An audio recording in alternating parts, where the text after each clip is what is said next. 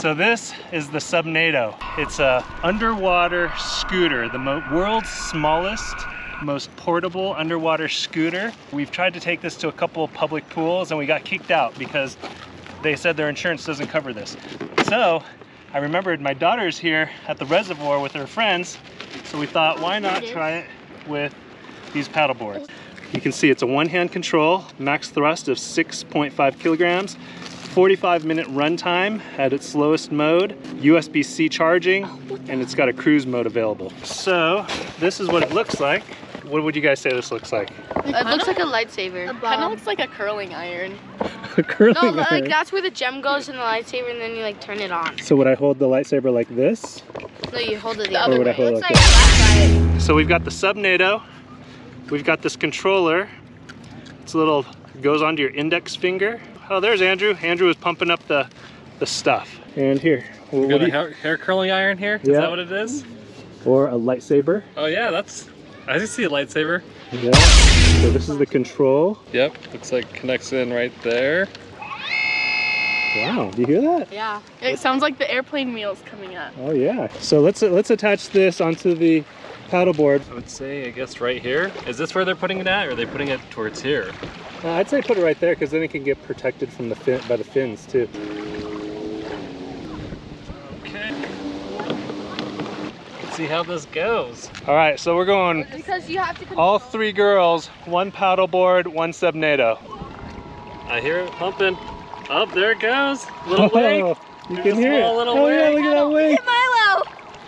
Oh, and Milo's coming. Oh, he's really coming after you guys. Milo! Hey, you guys are moving actually pretty fast. Look at how fast you guys are going with 3 of you guys. All right, and then what we have going on here is Andrew is a world-class paddle boarder. He actually spent a whole summer devoted to just paddle boards, selling them. But what he's gonna do now is see if he can race against those girls that are using the Subnado. Whoa! World-class paddleboarder right there. It's the first of the season. All right, guys, so we're gonna have a little race between Andrew, the expert paddleboarder. You guys have seen him at work already.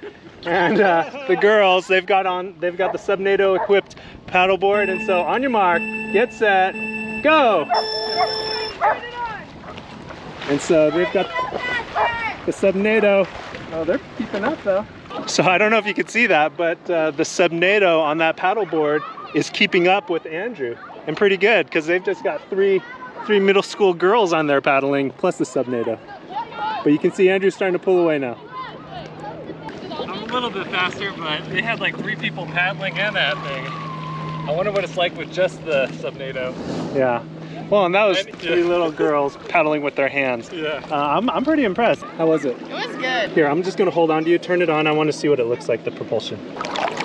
Oh yeah, whoa, I'm really having to hold on to you guys. It's pulling away. We got another cool attachment here. And what I'm thinking is this clips into the Subnado. I think the Subnado goes in just like that. And this is where you plug it, turn it on.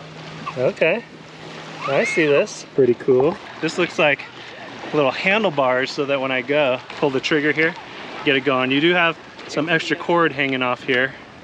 You can just kind of loop it around there, but this seems cool. Okay, so it sounds like they're ready to come back. They're gonna race back here. On your mark, get set, go!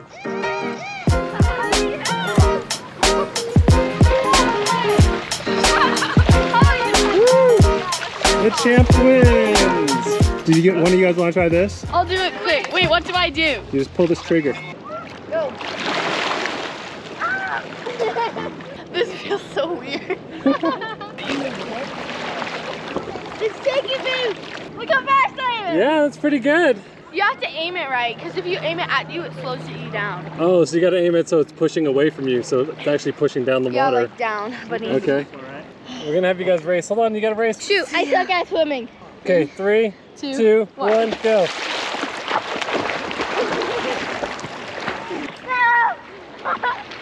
Oh, Maggie, she's dusting you. Dixon, what are you doing? Milo. Milo. Let's go, Maggie. I can't go straight. So how did it feel? How would you describe the Subnado? It was speedy. Speedy? Did you feel like a mermaid? Sure, yeah, and it felt like free. Excuse me. Let's talk about what we like best about the Subnado. Andrew, what did you like best? Really simple to use, compact, lasted a lot longer than I thought. Pretty fun, actually, super fun. Yeah, I'm with you. It was a lot of fun, and it was fun to see how the girls enjoyed it so much. They picked up on it. It was really easy for them to use, and they had a great time. So I see this as fun for kids, adults, to be used in the pool, to be used at lakes or at the beach. That's probably the best part, was just seeing everybody having so much fun with it and just testing it out. The other thing is that you can take it on a plane. I can't wait to try to travel with this in Hawaii. So I could see myself having a lot of fun in a variety of areas with this. It rolled up perfectly with the fins. The other thing too is it's small. It's not big like some of these other underwater scooters, and because it's small, taking it into our community pool. You know, I made the mistake of calling beforehand and asking the pools if I could take in an underwater scooter, and everyone's like, no. But after we took it out of the box and you saw how small it was, next time I'm just bringing it in the pool. People aren't even gonna notice. It's so small, so quiet, so easy to use. And then the things that we don't like about it. There are a lot of different attachments, at least ours came with it. A lot of these things you have to buy separately. Keeping everything organized is going to be kind of a challenge. I mean, we had a lot of little straps, little cords, little knickknacks here and there. It's not really good for stand-up paddleboarding. If you can set it on cruise control, it might be good, but for me, holding a trigger throttle and trying to paddle at the same time, it just doesn't make much sense to me. I think if you're a high-level paddleboarder like Andrew, then it almost seems like it gets in the way. But for the girls, when they had it on their paddleboard, it looked like they had a blast. So I think it just comes from how much experience you have paddleboarding. The other thing that I'd like is interchangeable batteries. It's nice that it's USB-C and rechargeable, but if you could switch out batteries, it would be nice to bring 5 batteries and have fun all day long with it. The one other thing that we found was when you hold the trigger on high levels for about 15 seconds, it will reset and go back to low level.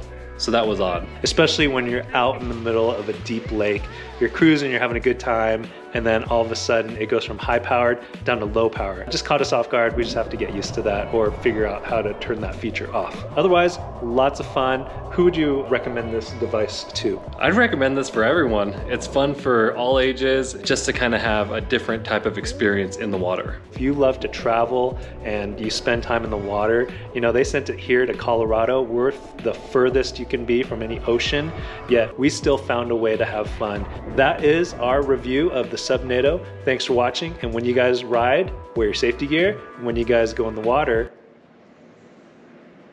wear your life jacket. Be responsible, you guys. Just be responsible. Bye, Leah. Bye, guys. See ya. That's pretty good. I'm impressed.